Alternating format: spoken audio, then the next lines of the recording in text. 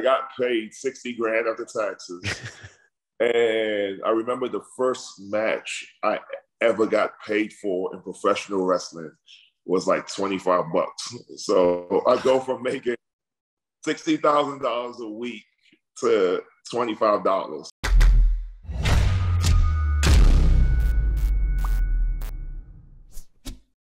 There he is, the man himself. Moose, so good to see you again. Right here. What are we eating here, by the way? I have some skinny props. Well, but you are the opposite of skinny these days. When I saw you last, it was about a month ago. I'm like, man, you've gotten huge. And you're like, no, everyone keeps saying that to me. I'm not huge. I've lost all this weight. I remember that. I was like, yeah, I've lost like 50 pounds, but everybody keeps saying I'm huge. Well, your body fat is definitely in the single digits now. Like you're looking more jacked than ever. Yeah, honestly, I need to find a place where I can get my body fat checked. Because I really want to know. Everybody, the guy that helps me out, AJ Sims, good buddy of mine. I was like, hey, what you think my body fat is? And just by looking at me, he'll be like, between 8 to 10. But we don't know. He's just going by looking at me. Right. It's not really any valid source of checking what it is, you know. I don't know. When you look at that guy's Instagram, and I think we should give him a shout out. It's a Cement Factory. Shout out to Cement Factory, AJ Sims, because without him, I wouldn't look and be where I am right now.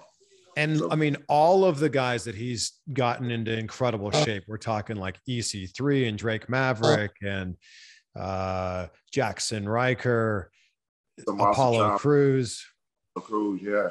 I mean, yeah, he knows his stuff, man. He literally knows his stuff. I mean, I remember when I first started, and it could get very addictive too, because it's like one of those things like when you're trying to lose weight or get in shape, like a lot of times, like it's very, very, very hard because of what he has you eating.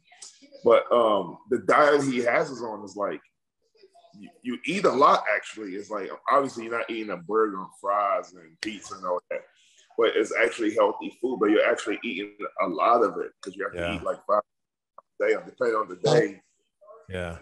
Do you have your TV on, by the way? Could you turn your TV off? Oh, yeah. I'm sorry. No, it's okay. I'm sure whatever you're watching is great. Maybe you're scouting for your Bound for Glory match right now. Literally, like, it's weird. I'm such a weirdo because all I watch on TV is sports channels. So, like, for instance, my TV will be on FS1 or ESPN literally all day, and I watch all the talk show sports channels. Like, because honestly, that's something I always tell my wife. I was like, man, this is something I kind of want to do. I kind of want to have my own sports show and debate with people all day because I'm really big into sports. Well, I mean, maybe after your wrestling career, maybe that's what you'd end up doing. Yeah, maybe we'll see. And maybe sometime in 10 or 20 years, that's your new job.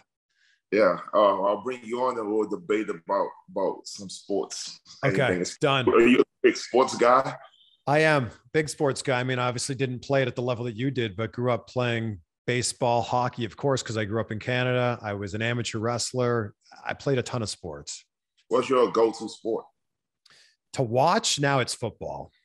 Football. And I am a Browns fan, which up until about last season was super embarrassing to admit.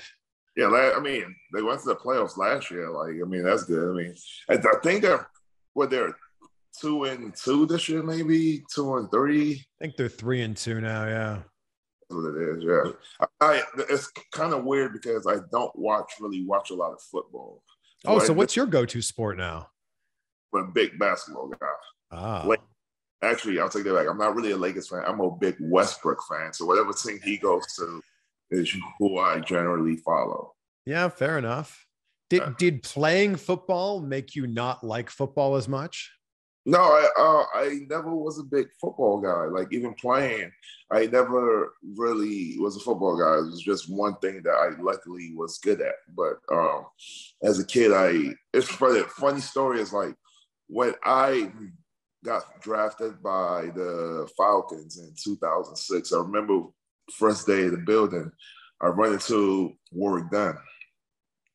And stupid me, I didn't even know who Warwick Dunn was. I didn't watch football. So I remember meeting him. I was like, hey, my name is Quinn Ojinnaka. What's yours? And he probably looked at me like, you freaking serious? I'm freaking Warwick Dunn. It's like, that's kind of, and for the people who don't know who Warwick Dunn, that's kind of like meeting, who would you say, Sting. Yeah. And not know who Sting is. And it's like, hey, my name is so-and-so. What's yours? And it's like, I'm freaking Sting. That's equivalent to meeting the Warwick Dunn, you know. So right. I didn't watch football at all. Like, I mean, I just luckily was good at it. Did basketball ever cross into your world as something you thought you might have played? Yeah, I actually played. I remember me and a couple of my friends, we tried out for our varsity team in basketball. I want to say it was sophomore, junior year. I remember the coach, we getting cut like the second day. And the coach telling me like, maybe you want to stick to football. Like, you know what I'm saying? It was just one of those things. I did sports because it was a way to hang out with my friends. I came from a strict parenting background where my mom, we lived in a kind of like a rough neighborhood. So the only time I could really hang out with my friends was after school activities, which would either be sports or, sorry to say, detention. And I didn't get, I mean, obviously he wants to get in trouble just so they can hang out with the kids. So I chose the more positive aspect of it, which was sports. So, and all my friends played football, so I decided to play football too. So growing up in a rough area, did you start to, when you were getting good at football, did you start to see this as, oh, if I get really good, I can get out of this town? I honestly, that really didn't cross my mind at all. It was just, I didn't really think about that aspect of it until when I was in college. For me, it was always like, okay, I'll play football, hang out with my friends. And then it was one of those things, like I got a football scholarship.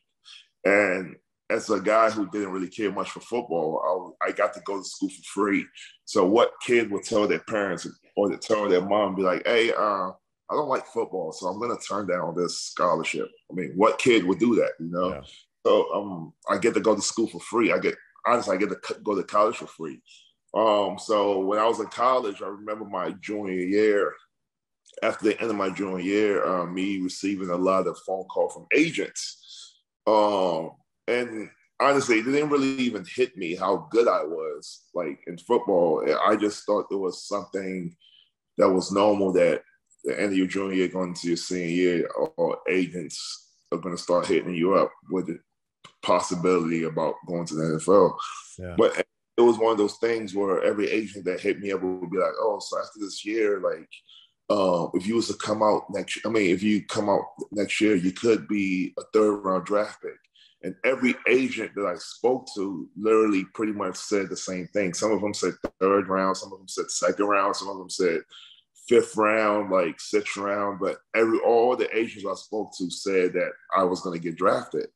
And that's when it hit me, was like, man, I know I always want to be a professional wrestler, but if I get, I could be rich. Like, you know what I'm saying? Like, I don't know what wrestlers make, but I know what the first round of a NFL draft pick make. Or the second round of an NFL draft pick make. I know how much money these guys make. So my plans kind of like got derailed a little bit, you know. It's not like you went to just any school either. You went to a pretty great school. You went to Syracuse University. Right, yeah. So you've got a lot of eyeballs on you there because you're going to a good school, which I imagine is going to help you as a prospect in the NFL. Right, yeah. So it's like, that's when I started thinking about, that's when I really started taking football serious. And I was like, man, I need to have a really good senior year because I have all these agents calling me, and there's a chance I could get drafted here. Like, and not only get drafted, there's a chance I could get drafted high, you know? So that's when I really, really took, that was the only time my whole life of playing football where I actually took football serious, where I started grinding and doing the extra work and working on my speed and doing the extra stuff after practice, you know? So, I mean, you're great in high school with the goal of, I want to get a scholarship. Then you get the scholarship with the goal of maybe I want to be good enough to get drafted in the NFL. Where does it go from there? You get drafted in the NFL. What does the new goal become? I get drafted in the NFL. Honestly, there wasn't really any goal. I was making a lot of money. I was a kid who came from nothing, making literally $500,000 a year for the first few years, 3-4 years in the NFL. So it was like I really didn't have to go. I was set, you know. I'll be honest, I wasn't really thinking about when am I going to enter this wrestling journey, because to me, it was all about how much money can I make at this level. Like, I get to buy things I only dream of having as a kid, different cars and different clothes and different jewelry, and buy big houses. And it was like, so life was great. Yeah. But it comes to a time when you're making all this money, but you're really not happy with what you're doing. You know what I'm saying? So, and that after I left Atlanta, after I got traded away from Atlanta, that's when it kind of struck, where I was like, okay, I've made a crap load of money. I have all this jewelry. I have all these clothes. I have all these shoes. I have all these cars. I'm really not really happy, because football is not what I set out to do. You know what I'm saying? It's like right now I'm pretty much living a lie, because I'm not happy with what I'm doing. I'm just happy with what I'm doing right now, like the money it's giving me. Yeah. So it got to a point where after my 7th year, I was like, you know what, I have to give. It was one of those things when you're not happy doing something, it definitely shows. The way you play, you know, my play started going down. I started playing really bad, and it was one of those things where I was so stressed out. I wasn't playing too well, but I didn't care, you know what I'm saying? Because it's like I didn't really enjoy what I was doing. So I didn't care how bad I was playing, because the paycheck was still coming, but still I didn't want to do it. I didn't know when would be a good time to let it go, to start this journey of what I really want to do. So long story short, I got released in 2012, about November, December 2012, and had an opportunity to go play for other teams, but I turned it all down to start this journey of pro wrestling. And the crazy thing about starting your journey in pro wrestling is now you've got to start at the bottom. Right. Yeah. So it's like, yeah, you go from, I remember the last paycheck I got from the Rams, because we get paid every Tuesday, I believe, either Tuesday or Wednesday, every Wednesday. Okay. I remember the last paycheck I got before I got released was like $60,000. And that's after taxes. So it's like, I got paid $60,000 after taxes. And I remember the first match I ever got paid for in professional wrestling was like $25. So I go from making $60,000 a week to $25. So it's like, but it didn't really matter, because it was like, I loved what I was doing. It was like, yeah. And that's what I'm just saying. The first time I got paid, I did a bunch of shows for free that I just had to drive up, and as long as I drove up, and they would give me a spot on the card. But the first time I actually got paid was $25. So those other shows were actually costing you money. Yeah, it was actually costing me not only money, but time, because like I remember I drove, one time I did a show in Dreamwave. I think it was Dreamwave in Chicago, Illinois. And I remember, I forgot the guy's name. He told me as long as I would get there, he would give me a spot on the show. So I drove, and I had the money to buy my own flight to fly to Chicago or LaSalle, wherever the heck it was in Chicago. But to me, I was like, you know what? This is what wrestlers do. So I kind of want to do what wrestlers do. So I bought, I remember a month before that, I bought a hybrid car, a tiny hybrid car, paid for it cash. I think it was like $18,000. Paid for it cash because it was great on mileage. And this was going to be my road trip car. So I remember I took this car and I drove, at the time I was living in Atlanta, I drove 12 hours to LaSalle, Illinois, wrestled in Dreamwave. I forget who my opponent was that night. And I was so stoked. The guy did get me a hotel because obviously it was a 12-hour drive. He got me a hotel, but I was so stoked that I actually wrestled in this hot show. And at the time, Dreamwave was a real hot promotion. Probably had like 300-400 people there in a small building, and it was actually hot. You know what I'm saying? So I was really excited. I still had the momentum from wrestling this match. I was like, you know what? I'm not going to take the whole time. I'm just going to drive back. So I drove back. So I drove 12 hours, wrestled 12 minutes maybe. And after the match, drove 12 hours home. You know what I'm saying? Which in my mind, I'm thinking about, I was like, what the hell was I thinking about? Like, I drove 24 hours just to wrestle for free for 12 minutes. Like, where did the real love for pro wrestling and wanting to be a pro wrestler begin? As a kid, I mean, just like with everybody, as a kid, I was a huge wrestling fan. Like, I watched everything, like WWE, WCW, ECW. I watched everything. Everything that was on TV. I'm not gonna lie, I didn't know as a kid. I didn't know there was such things as like New Japan and other wrestling companies or indie companies. I didn't know that was a thing. I was just into the big three that was on TV, which at the time was WWE for the longest, and then WCW came around, and then ECW came around later. So, yeah. And then when did you decide, all right, did you choose football over wrestling simply because it was the free education and then a chance to make some money?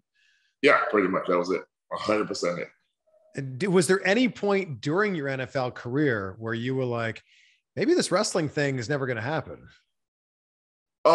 Honestly, I didn't really think about that. When I was playing football, I didn't really think about when am I going to start wrestling. I was just enjoying the money I was making.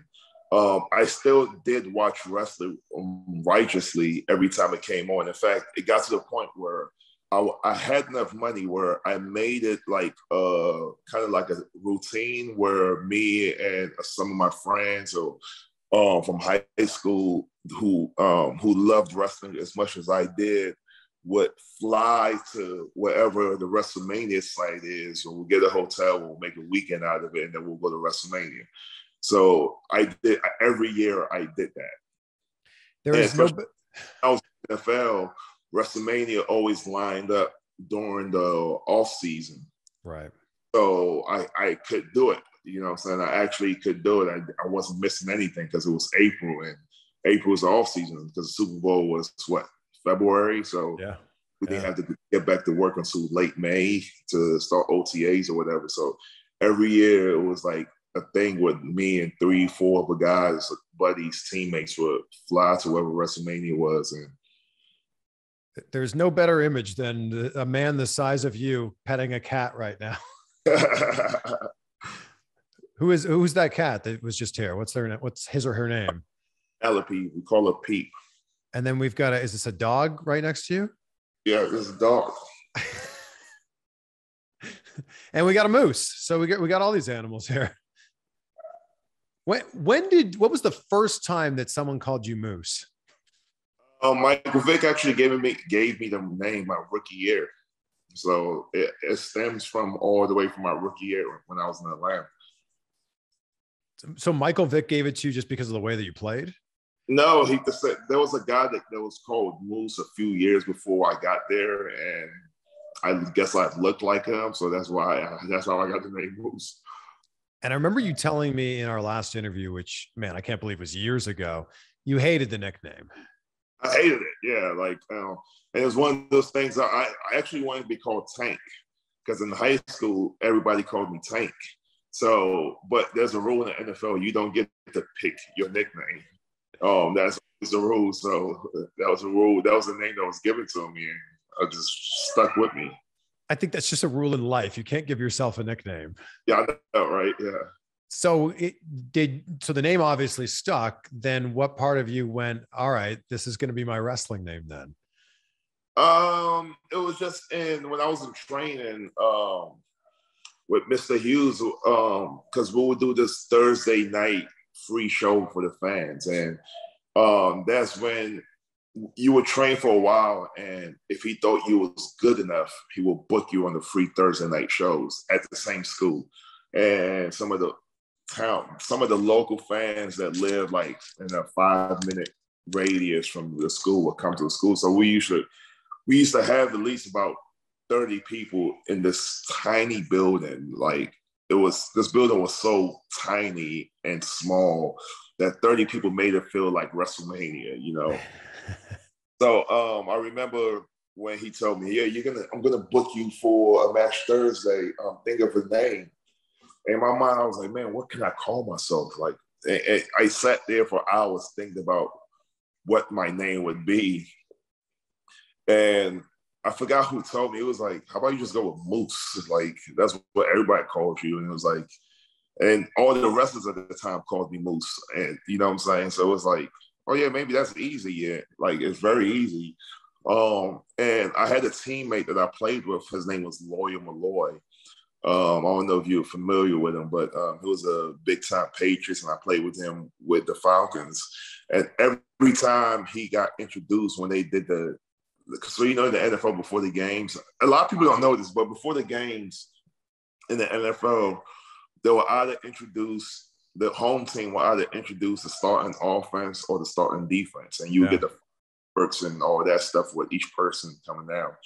So Lawyer Malloy, every time they introduce him, he would do this thing right here, and it would get a huge reaction for some reason. So I kept that in my back pocket as, man, if I ever do become a wrestler, there's something towards that the horn thing that Lawyer Malloy does, and everybody does it with him when they introduce him.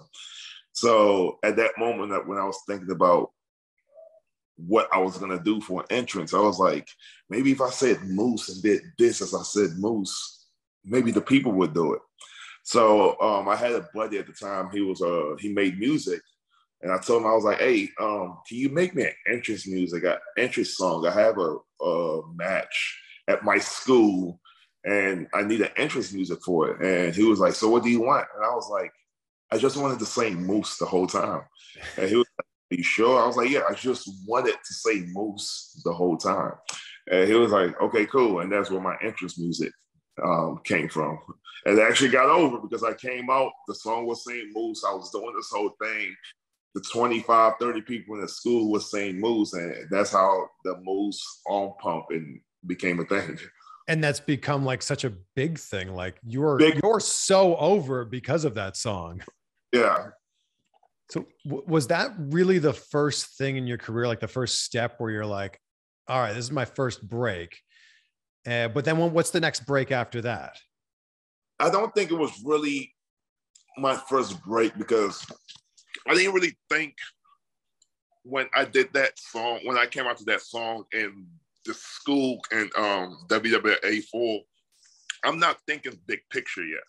I'm not thinking, man, I'm going to be this over professional wrestler. I'm going to be as popular as I am now. I'm just thinking, man, I'm excited to wrestle on this free show on Thursday because this is my first match ever.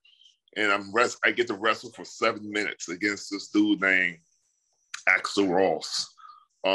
Which Axl Ross, he was like the head he was one of the trainers at the Curtis Hughes School. So the days Curtis Hughes felt lazy and didn't want to train anybody, Axl Ross would take over the class pretty much. So I got to wrestle him. So I'm not thinking about, man, this is gonna skyrocket my career. I'm just thinking, man, I'm nervous as hell. This is my first match. I have 7 minutes. Let me not screw this up. When I started thinking big picture was when me and a couple of buddies who also wrestled at the school, one of them wrestled at the school, and he had a tag partner that lived in North Carolina. And we were all pretty close. They hit me up and was like, hey, man, there's a Ring of Honor tryout in Philadelphia. Actually, no, I'll take that back. Apollo Crews, good friend of mine. He wrestled at School Hard Nation at the time. He hit me up and he was like, hey, I currently do shows with this company called Dragon Gate USA/Evolve. I think he was signed there. Maybe he was, maybe he wasn't. But he hit me up and was like, "Hey, I'm going to be driving to Tampa. We have a triple shot weekend. For people who don't know what a triple shot is when you have a show in one city. You have a show all weekend, Friday, Saturday, Sunday. It's called a triple shot." So he was like, "Yeah, I have a triple shot. I'm getting picked up by somebody. We're driving to Tampa. We're going to do a show in Tampa Friday, a show in Orlando Saturday, and a show in Jacksonville Sunday." And he was like, "I think you should come because you're athletic or whatever. And you know what I'm saying? You're pretty athletic. You're still green as hell, but you're pretty athletic." He was like, "I think you should call." There's a guy there named Gabe, and he's the booker for Evolve/Dragon Gate. So I was like, "Oh yeah, sure. I'll have nothing going on. Like, I'll definitely come." So I jump in the car with him. I think the Bravado Brothers was one of the guys driving the car. I think one of them wrestles for NXT right now. He's the one that wears a Chase U University sweater or whatever. He was the guy that was driving. So we get to Dragon Gate USA, and Gabe sees me. Uhal puts in a good word to Gabe for me. So Gabe was like, "Okay, cool. I'll give you a practice match." Didn't get to use my music, just was me coming out there. In fact, they gave me generic music. So still wasn't thinking big picture yet. So I come out, I was like, okay, I don't have my music. I'm just gonna say moose and do my arm pump thing. Yeah. As I'm doing it, people are looking at me like, what the heck is this guy doing? So quiet. And trust me, it was a packed house too. It was probably like 200 people and I forgot the name of the spot in Tampa, the Orpheum, I think it was, in Tampa. 200 people, and they're dead quiet. And it's just me, this big black guy, chanting his own name in his entrance, Moose, Moose, Moose. And everybody's just like, okay, what is this guy talking about? And it was so funny because by the end of the match, the tryout match that I had, all 200 people started chanting Moose, Moose. So crazy, but I didn't think nothing of it. So did those shows for free because it was just tryout matches. Didn't get paid for it. Did all those shows for free, wrestled or whatever. And then like a couple of weeks after I did it, Gabe told me, he was like, "Yeah, every time we have a show, come to the show, and I'm not gonna pay you, but I'm gonna have a spot for you." So that's where the connection started coming. Okay, I get to work for Dragon Gate USA, and I'm not gonna get paid, but I'm gonna do the show. So I end up not signing the deal, but a verbal agreement working with Gabe with Dragon Gate USA. And I remember after one of the weekends we did the show with, he offered me a contract, which the contract was probably like a 3-year deal or whatever, but I was only gonna be making like $75 a show. It wasn't that much. It was maybe $50 a show. In my mind, I was like, why would I sign a 3-year deal only making $50? That doesn't make sense. Yeah. So I was like, hey, man, I don't know if I want to sign a deal. Let's just keep it as what we have, the working relationship, but just still pay me the $50. I'll take the $50. But I don't want to sign any contract. But I would happily take $50 a show. And he was like, okay, cool. So we had a working agreement, which I agreed to getting paid $50, $50 to $75 show, whatever it was. So a couple of weeks after that agreement I had with Gabe, a buddy of mine that I trained with told me about a Ring of Honor camp that was coming up.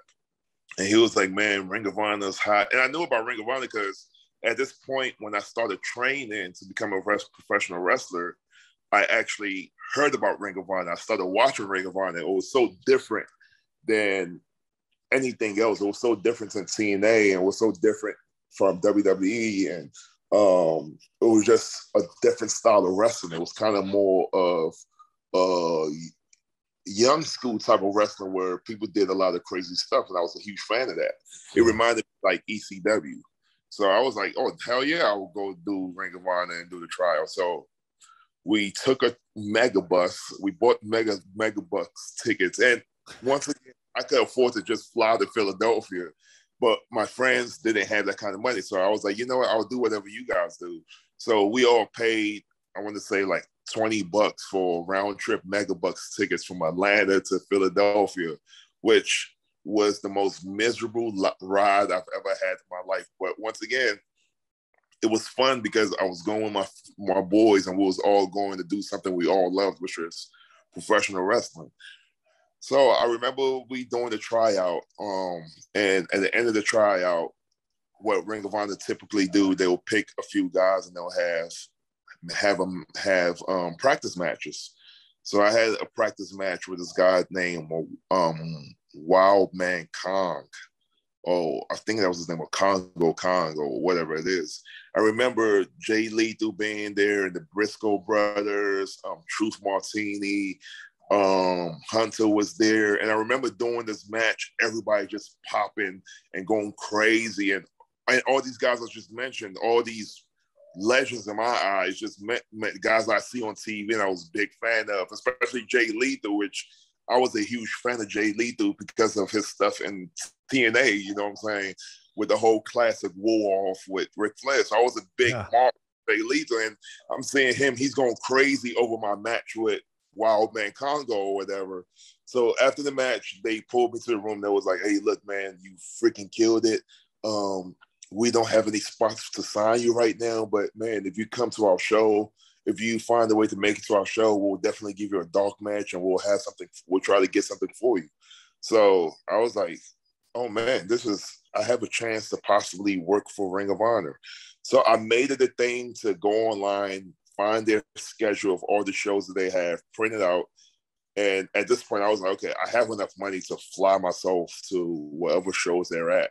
So whatever shows that the ticket wasn't too expensive, I would buy a flight, buy a hotel room, go to the show, help out with the ring, help out with picking some of the boys up, help out with like picking up Steen and Adam Cole and all these guys from the airport, do whatever I can. And every time they paid me back by giving me a dark match. Still, I couldn't use on all these dark matches we talked about, couldn't use my music. I would just use my generalized music that they gave me with the Moose thing. So I was just going off talent at this point. So I remember when I forgot who told me this, but there was like, maybe you need to tell Hunter that Dragon Gate, because I was doing both at the time. I would go to Ring of Honor, get a dark match or whatever they could offer me, and then I would go work and get paid $50 for Dragon Gate USA Evolve. So I had those two shows in my back pocket. And then, as you know, in professional wrestling, when indie promoters see that you're working with Dragon Gate USA and you're working also doing dark matches for Ring of Honor, they think, oh man, this guy's good enough to get attention from both his places. Let's start booking. So I was getting a lot of bookings too, not making a lot of money. Probably at the most at this time, I was probably getting paid like $80 in the indies. So I forgot who told me this. I was like, man, didn't Dragon Gate offer you a contract? I was like, yeah, it wasn't a good contract. It was a crappy contract. And he was like, well, you have leverage. And I was like, I understood what they was talking about, but I didn't really understand what they was talking about. They was like, maybe you need to next time you go to Ring of Honor, let them know that Dragon Gate offered you a contract. Don't tell them contract was, but just tell them that they offered you a contract. So I was like, actually, I'm going to do that.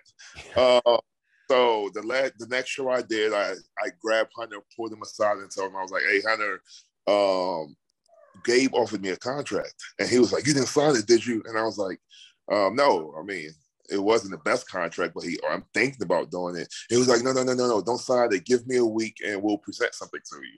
So I was like, okay, cool. Literally a week later, they presented me with a contract, which the contract wasn't that great, but it was like, to me, it was like I was watching Ring of Honor. Like when I left the NFL, Ring of Honor was like the first non-WWE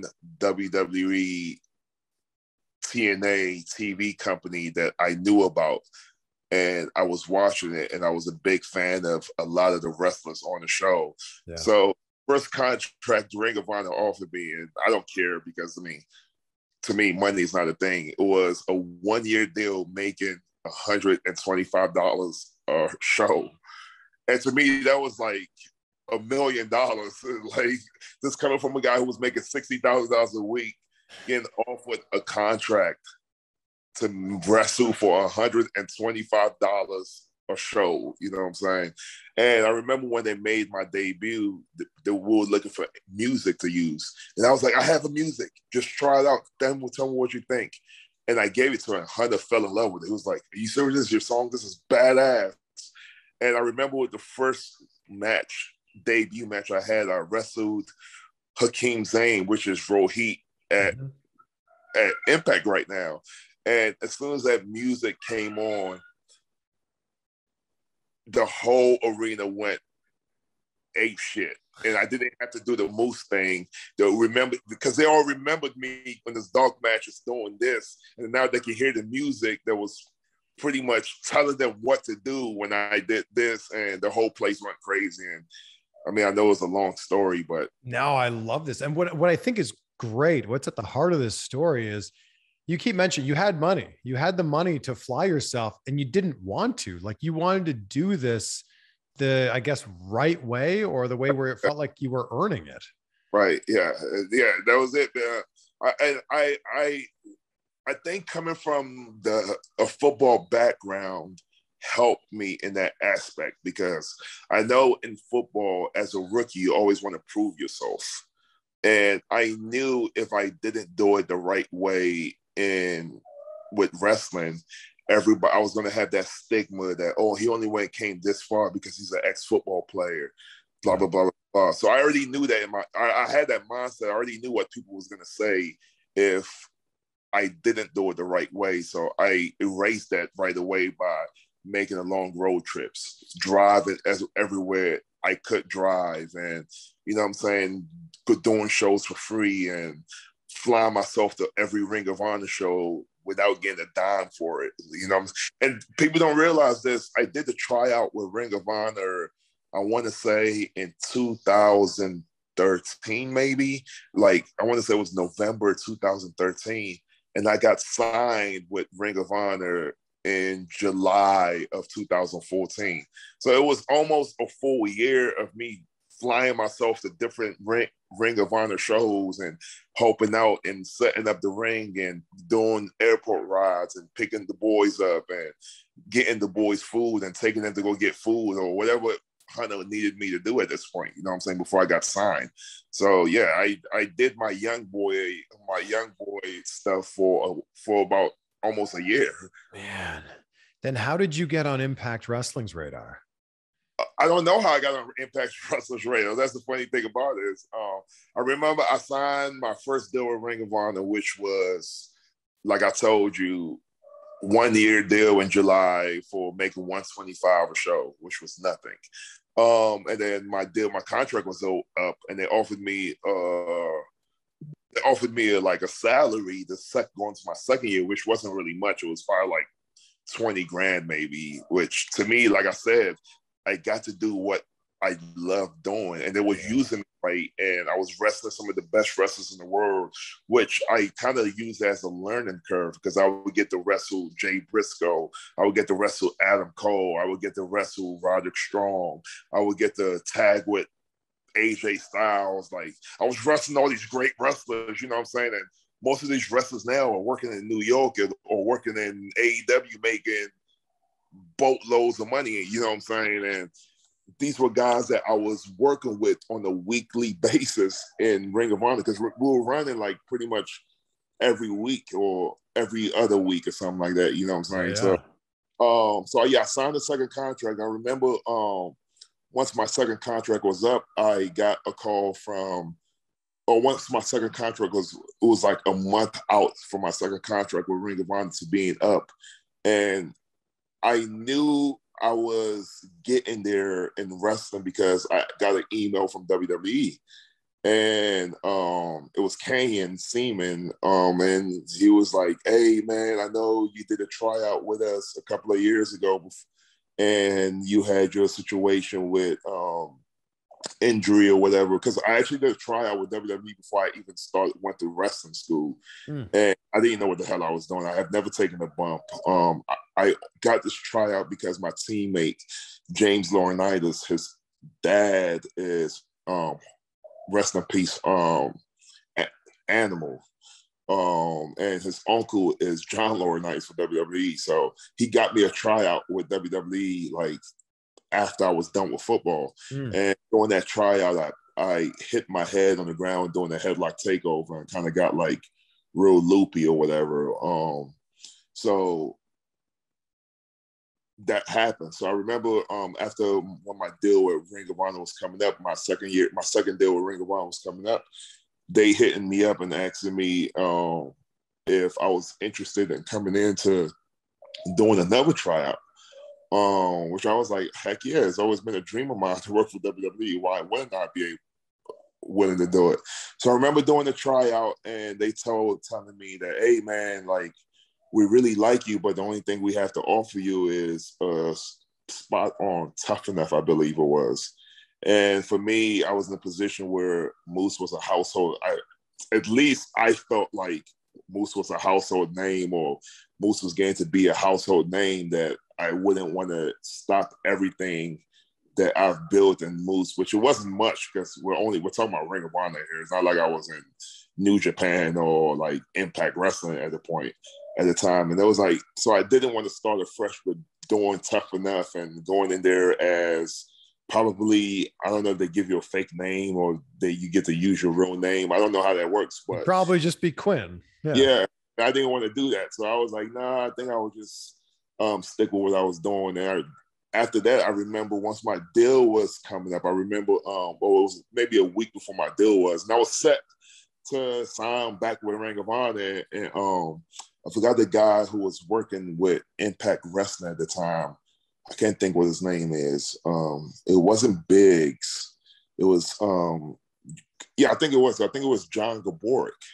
I remember him hitting me up and was like, hey, we want to bring you in and we'll pay you this much money if you come in. And to me, I was like, are you serious? Because it was like 4 or 5 times more than what Impact, like 3 times more than what Impact offered me for my 3rd contract. So I was like, Impact Wrestling is awesome, because I remember watching all these epic matches with. Oh, there's so much history there. Yeah, it was TNA at the time. It wasn't. We hadn't switched over to Impact Wrestling yet. It was still TNA, and I remember watching all these great matches with TNA. And to me, I really only looked at Ring of Honor as like, and I'm not trying. I don't mean this by any disrespect. At that point, I only saw Ring of Honor as a big name indie that happened to be on TV.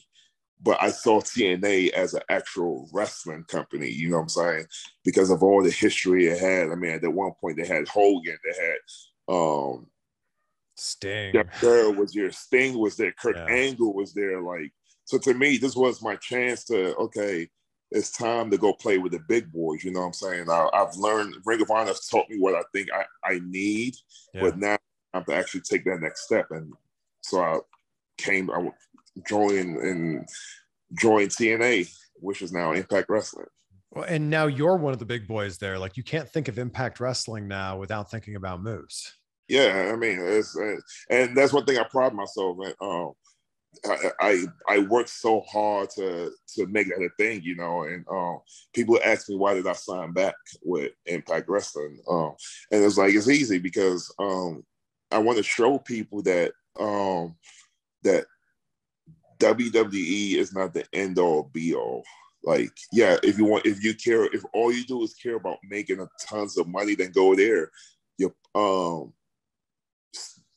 It's most times it's said that you're probably not going to be happy there. But everybody has a different experience. But there's a lot of things I've set aside at Impact and goals I've set aside to kind of hit that I haven't really hit yet. And I want to be one of the guys that in 2 years from now, when Impact is up here, they could be like, Moose helped Impact get up there. Mm-hmm. Eric Young, Eddie Edwards, Josh Alexander, Dion and Peraza, all these guys that we have in our roster now busting their ass, help Impact get to the stage it is yet, because I don't think we're there yet. I don't think we're nowhere there, but I do think in a couple of years we're going to be up there where we used to be 10 years ago when it was TNA. Yes. I love when you brought back the TNA World Championship. Yeah. Because I've been a TNA fan and Impact fan pretty much since the beginning. So bringing that belt back was like such a big nostalgia factor for me.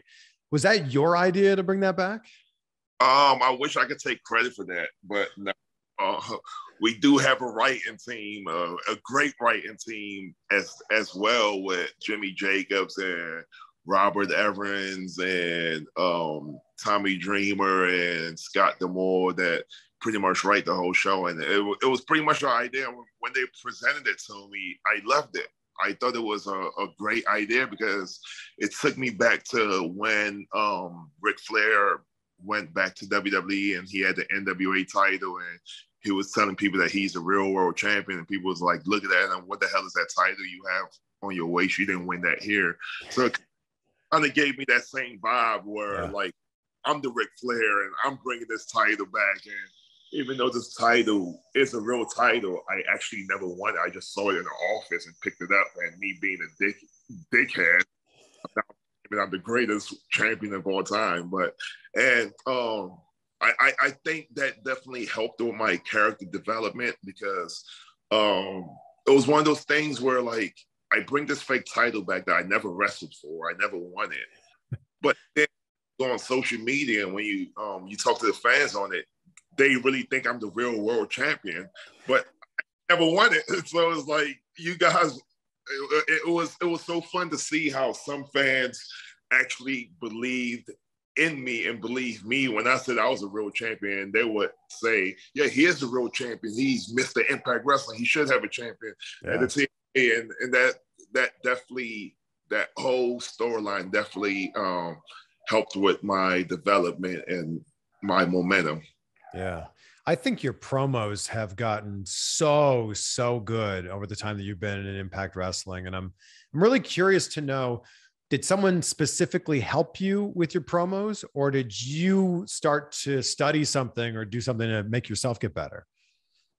A few people helped me with promos. First of all, a lot of people don't know this. I think Jimmy Jacobs probably has one of the best promos in wrestling. So I think with him working with Impact Wrestling, it helps out everybody because he is a ball of knowledge walking around. Like sometimes you think he's a psychopath, but with him being a psychopath, because his mind is always thinking, his mind is always all over the place, he's a genius and he has definitely a lot with it. And I hate to give this guy props because every chance this guy has, he buries me. But Don Callis, before he left, was definitely instrumental in the development of me. And he made cutting promos so easy because some of the things he would tell me. And I know with this character I'm playing now, this Moose character, I remember having a conversation with Don when we was thinking about how to present this character, and he told me about, have you ever watched No Country for Old Men? The assassin in that movie, how he's really monotone and doesn't really show any emotion, and he doesn't laugh, he's not pissed, you don't know when he's happy. He shows the same emotion when he's happy with when he's pissed. And I remember Don bringing that up to me. He was like, maybe this new character should be more like this. So when you cut your promos, you should never yell, or you should never be sad, or you should never be angry. You should just be always monotone. And I was like, man, this would probably be very hard to do. And I went home and started practicing it. And it was actually easy. It was like, and a monotone promo is the easiest promo ever. Because like you're not really giving any emotion. Like people don't know how to read you. They don't know if you're pissed, if they don't know if you're angry. But one thing they do know is you look like a killer because you're not giving them anything. And I played with it for a while. I did some promos in front of my wife, and she was like, yeah, like you just talking, but for some reason you look like you're menacing when you talk that way. And I was like, that's what I'm going for. I want to look menacing.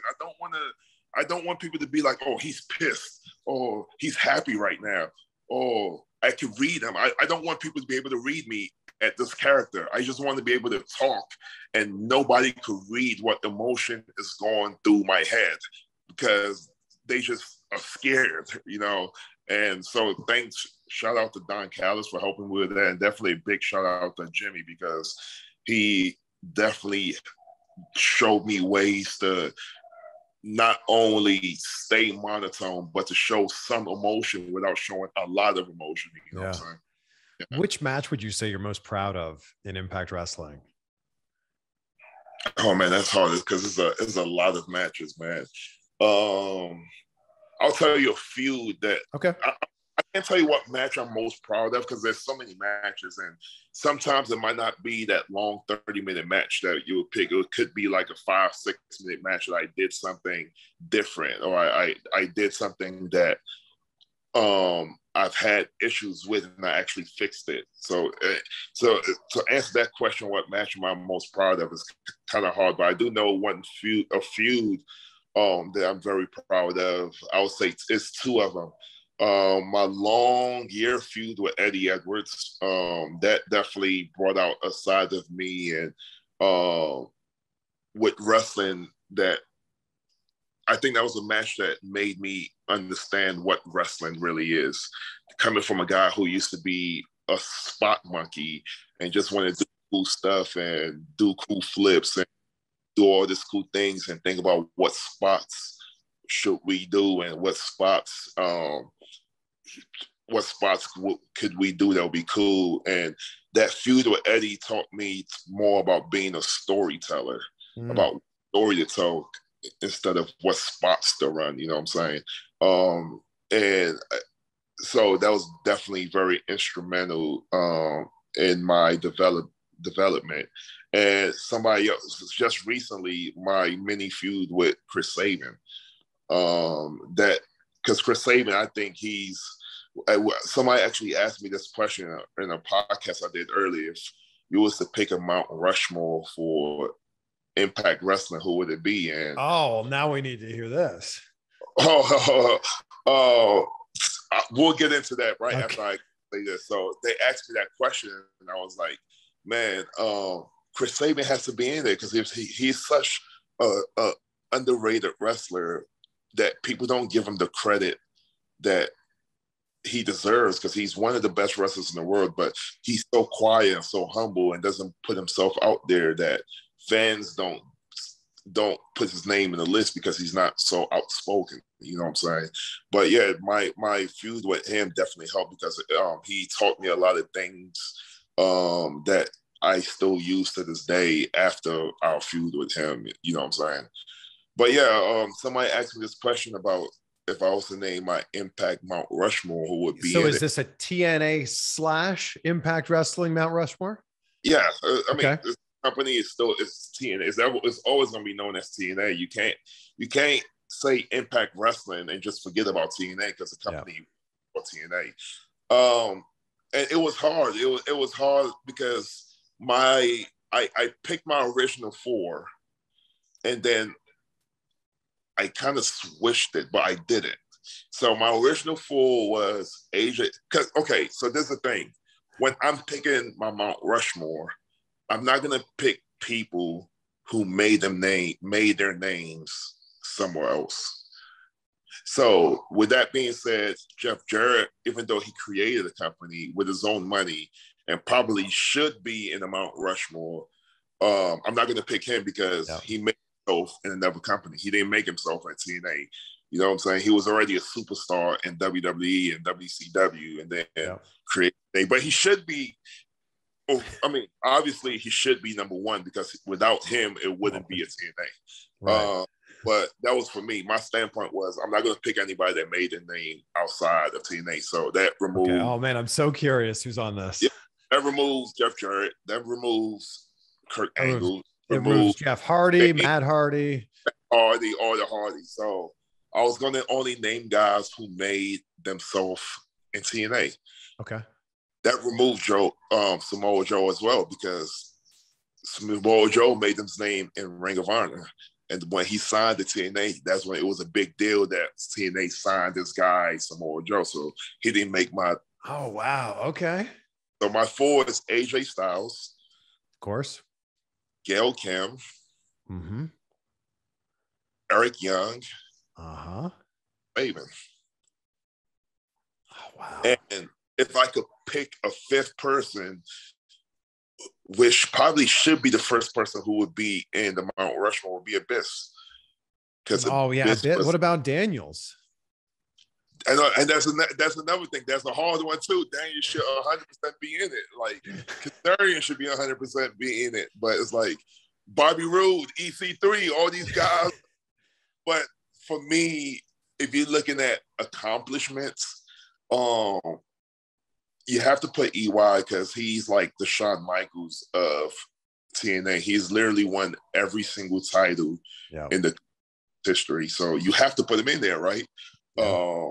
Chris Sabin, same thing. He's literally won every single title in the company's history, and also has won the X Division title more than anybody in the company's history. So you have to put him in there too, right? If you're talking about accomplishments. And crazy to think, Christopher Daniels never had the world championship in Impact Wrestling. And that's what I thought about. I was like, man, Christopher Daniels with all the epic matches he had with AJ Styles. But if you're talking about accomplishments, he never won the world. He was putting so many people over, though. Right. He never won the world title, though. So that's the thing. Same thing. I mean, Bobby Roode. Like, Bobby Roode was a great tag team wrestler. Won the tag team championships a few times, but never won the X Division championship. And then he didn't have a really long run as the guy at TNA. He did, but he didn't. So hold on. What do you need to do to, throughout the rest of your Impact Wrestling career to be one of those faces up there? I mean, obviously, I've been here for 6 years now. Still haven't technically won I haven't done anything if you think about it. I'm like one of those guys that if you mention Impact Wrestling now, I'm probably one of the first names that come up that you think about. But if you really think about it, I haven't really done anything. It's just off of looking scary. And but you're also a guy who doesn't need championships to get yourself over. Right. And that's one of those things. I think right now is a different era of professional wrestling, where now you're in the era where certain guys don't need world titles to get themselves over. Like, and I feel like I'm in that class where, like, I'm such and I hate to say this, I pride myself on being humble, but I'm such a big guy and such a presence that, like, people are going to remember me regardless of if I have a world title or not. You know what I'm saying? Yeah. So, and you don't need to say that. It's something that we're all thinking and we know. Right. So I appreciate that. So, but if you think about it, like, I haven't really done anything in Impact. I've been there for 6 years now, and I really haven't. I mean, that's not true. Championship that Josh Matthews also won. So, I mean, is that really a big deal? Like, you know what I'm saying? So, I mean, if you're looking at on stuff that you will read on paper, I haven't really done anything. More of the stuff I've done is for fans who actually watch the product and be like, oh man, Moose was a huge presence in Impact Wrestling. But if you was to look at my stats on paper, I mean, you wouldn't be impressed at all. Well, if we bring this full circle to how this conversation started, you look more like a champion now than you ever have in your career. Appreciate it. Yeah. And that's one positive I took with COVID, was to work on the way I looked.